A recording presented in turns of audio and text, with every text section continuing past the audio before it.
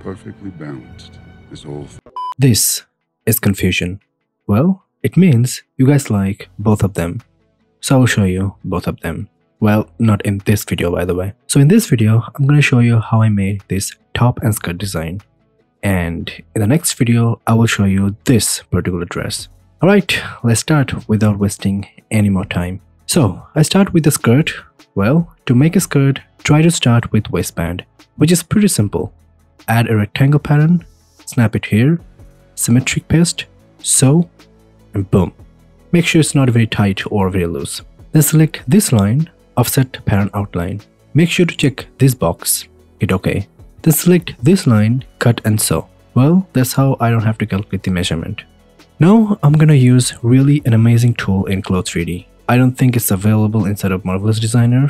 MD users, you can use Lesson Spirit, but this tool is really cool. Select this tool, drag a line here and here. Direction should be both, and increase the fullness line length.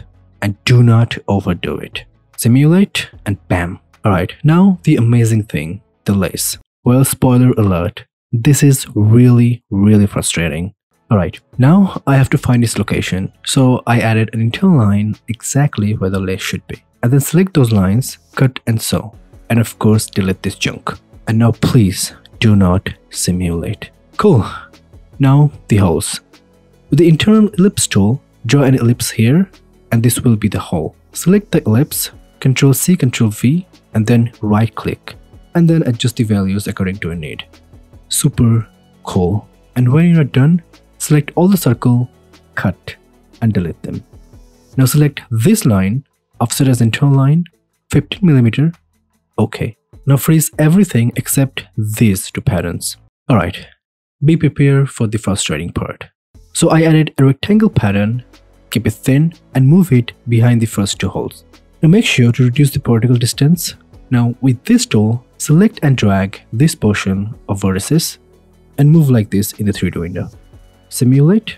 Well, I'll be mimicking the real life. But trust me, real life is not as frustrating as this. It's almost like making the laces with one hand. Now increase the size of this pattern and select this portion. In the 3D window, right-click on the green area and add pin. Now keep the simulation on and drag this area into this hole, just like in real life. And this is where the frustrations begins, because you cannot use your power here. If you drag too much, laces will be separated from the holes, and which you don't want. Anyway, when you are done with one side, do the same thing with the other side.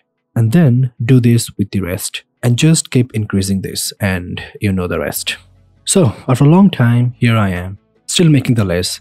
And trust me, I haven't found any easier way of doing this. If you can find, let me know in the comment. I'll be very glad to know. Now, one more tip. Try to break the long lace pattern into small chunks, just like this. Alright, this part really gave me a nightmare, because whenever I tried to pull this, the lace came out, and it was so frustrating, trust me. So, use this tip. Add an internal line exactly here. Cut and sew, and do the same thing here. And freeze everything except here. Now you can pull however you want without worrying the other area. Well, the frustrating part is over. Now, freeze everything and unfreeze the waistband pattern. Select the pattern, layer clone over, remove linked editing, delete the auto sewing. Now sew them together, add internal line here, and just sew them together too.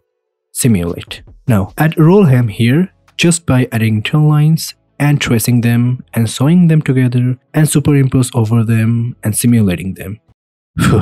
Well, the last thing is to make the... First add any button, and in the object browser choose this button and move them by hand, and just remember to uncheck the collision. And here we go. Alright, now the top. So as you know, whenever I make dress, I start with a basic pattern. Now when you have the basic pattern, just add internal line here, cut and sew. Because you cut and sew this, the sewing also cut. Right click on the sewing with edit sewing tool, add point to pattern on start. Now from that point, add an internal line here and cut. And delete them. Alright, I'm gonna add a point here and here. I will keep the gap 8mm. And then I'm gonna add an internal line here. This will be the princess seam. Now add a strap pattern with 8mm of width. Sew them, set its location, symmetric paste, add another pattern similar to this, sew it, simulate. Now you should make this strap tighter so it will hold the top. This top has to be tight, so I'm gonna make it tight just by selecting these points with transform point tool and drag them like this. Now I'm adding the princess seam. Well, if you don't know what's going here, go watch this video. You will understand. And then add roll hem just like this skirt. And here we go. Well guys, the last thing I did, I made a texture and then render it. And this is the final result. Well, I really hope this is helpful. If you like this video, don't forget to share to those who need it. And I will see you in the next video. And also don't forget to subscribe. Bye.